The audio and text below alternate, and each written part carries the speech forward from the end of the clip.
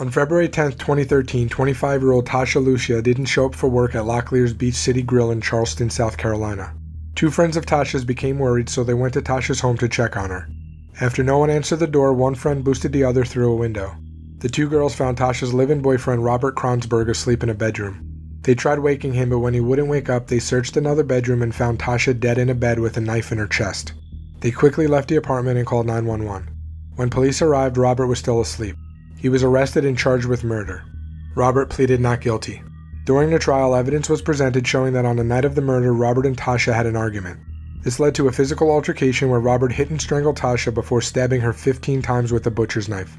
The defense argued that Robert's actions were fueled by alcohol and lack of control. However, the jury found Robert guilty and he was sentenced to life in prison without parole. On December 6, 2017, Robert Kronsberg was found dead in his cell, having taken his own life at the Broad River Correctional Institution.